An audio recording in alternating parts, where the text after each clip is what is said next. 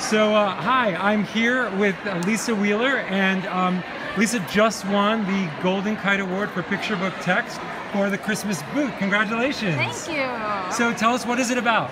Well, the Christmas Boot is about an old woman named Hannah Grayweather, and Hannah lives up in the mountain all alone, and she is very, very poor and very, very lonely.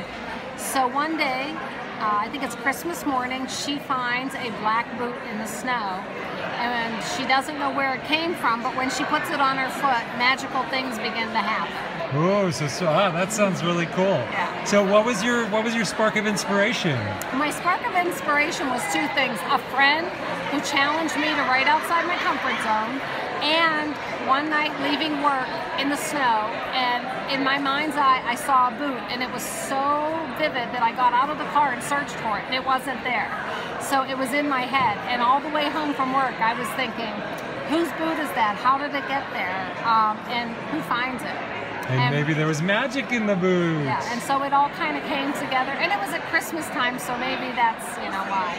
Well, that's so cool. Well, we're so excited for you. Congratulations on your win, and thanks for talking with us. Thank you, Lee.